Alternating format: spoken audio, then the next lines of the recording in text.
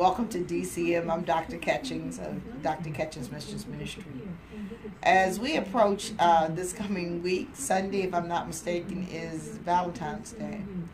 What a wonderful holiday, or just a day to express your love. I encourage you, though, that during this time, if you're by yourself, if you're lonely, pick up the phone and call somebody. Get on the internet and just text somebody. Do not spend your Valentine's Day lonely and empty. And you say, well, how can you say that? Because I don't have anybody. I don't have a husband. I don't have a wife.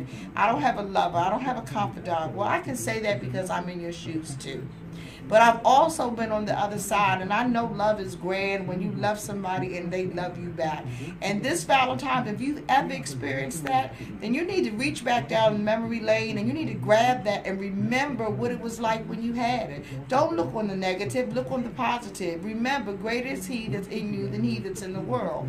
And then if you do have somebody, purpose in your heart to love them more than they love you. And the two of you just focus on that by itself. That will make a wonderful, wonderful Valentine's gift, as well as a wonderful, wonderful relationship. You know, I know what being lonely is like.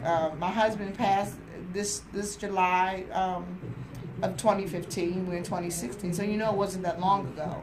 And when I tell you I loved him and he loved me, we practice what I teach. We practice that. In my life coach classes, I empower couples to fall back in love again, to reach down into the depths of who they are and find each other again over and over again. You can never get enough of love, not when it's real, not when it comes from the purity of your heart. And so, happy Valentine to all of you wonderful, wonderful people.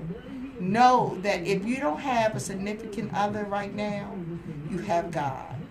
And He loves you more than anybody ever will. And guess what? I love you too. Happy Valentine's.